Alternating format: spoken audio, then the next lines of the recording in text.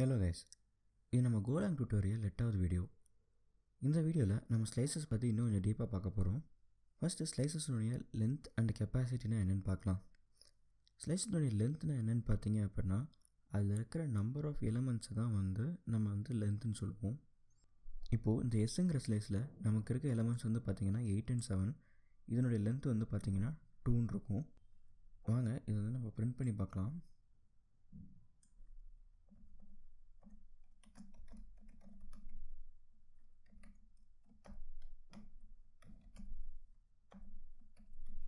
இப்போ ஸ்லைஸ்னுடைய லென்த்தை நம்ம பிரிண்ட் பண்ணுறதுக்கு len அப்படிங்கிற ஃபங்க்ஷன் யூஸ் பண்ணிக்கலாம்.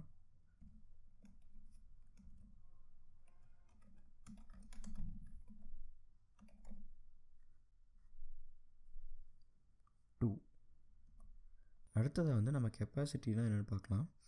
இந்த கெப்பாசிட்டினா என்னென்னு பார்த்தீங்கன்னா இந்த ஸ்லைஸ் இந்த அரேக்கு பாயிண்ட் பண்ணுது.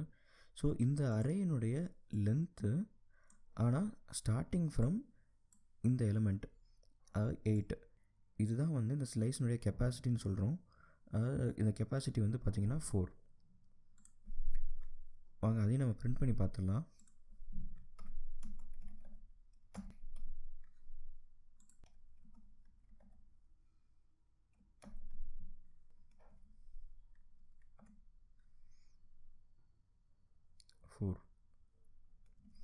இப்போது ஒரு ஸ்லைஸ் நீங்கள் டிக்ளேர் மட்டும் பண்ணியிருக்கீங்க, இனிஷியலைஸ் பண்ணல அப்படின்னா அதோட வேல்யூ பார்த்திங்கன்னா நெல்லுன்னு இருக்கும். அதே மாதிரி அதோட லென்த்து கெப்பாசிட்டி எல்லாமே 0ன்னு இருக்கும். இப்போது பிங்கிற மாதிரி ஒரு ஸ்லைஸ் நான் இங்கே க்ரியேட் பண்ணுறேன். இப்போது இந்த பிங்கிற ஸ்லைஸை நீங்கள் இதே மாதிரி நீங்கள் பிரிண்ட் பண்ணி பார்க்கலாம். அப்படின்னு பார்த்தீங்கன்னா பி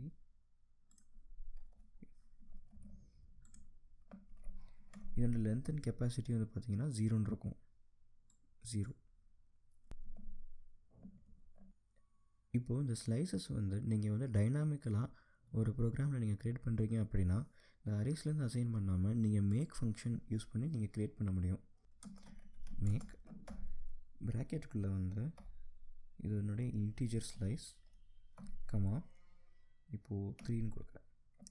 இப்போ நீங்கள் 3 இது என்ன பண்ணும் அப்படின்னா இந்த மேக் ஃபங்க்ஷன் ஒரு அரே ஆஃப் லென்த் 3 க்ரியேட் பண்ணும். அதனுடைய எல்லா வேல்யூஸும் பார்த்தீங்க அப்படின்னா 0வாக இருக்கும். இப்போ இந்த கேஸில் நம்ம அரேனுடைய லென்த்தும் கெப்பாசிட்டியும் ரெண்டுமே 3ன்னு தான் இருக்கும். வாங்க இதையும் நம்ம பிரிண்ட் பண்ணி பார்த்துடலாம்.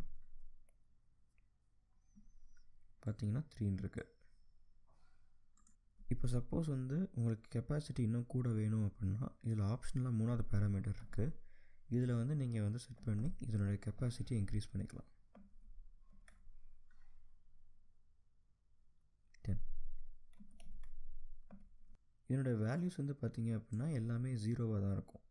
அதை நம்ம பிரிண்ட் பண்ணி பார்க்குறதுக்கு ஃப்ரம் பிரிண்ட் லைன்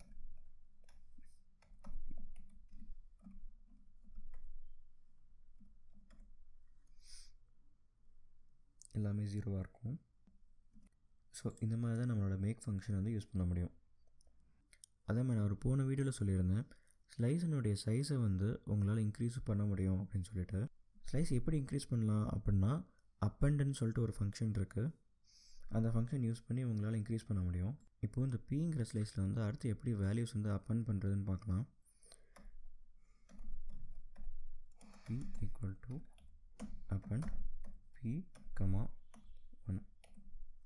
இப்போ பிங்கிற ஸ்லைஸ் நம்ம பிரிண்ட் பண்ணணும்னு பார்த்தோம் அப்படின்னா இந்த கடைசியில் அந்த 1 அப்பண்டாக இருக்கிறத நீங்கள் பார்க்க முடியும். இதே மாதிரி இதில் மல்டிபிள் வேல்யூஸ் கூட உங்களால் ஒரே டைமில் அசைன் பண்ண முடியும்.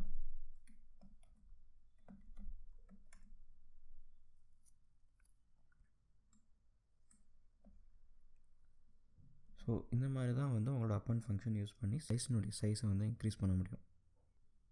ஸோ இந்த வீடியோலேருந்து உங்களுக்கு ஸ்லைஸ்னுடைய லென்த்து, கெப்பாசிட்டி, அப்புறம் மேக் ஃபங்க்ஷன், அப்புறம் அப்பண்ட் ஃபங்க்ஷனை பற்றிலாம் ஒரு நல்ல ஐடியா இருந்திருக்கும்னு நினைக்கிறேன். நம்ம நெக்ஸ்ட் வீடியோவில் அடுத்து இன்னும் நம்ம ஃபன்னான பாயிண்டர்ஸ் பற்றிலாம் பார்க்க போகிறோம். அடுத்த வீடியோவில் உங்களை பார்க்குறேன். பாய்.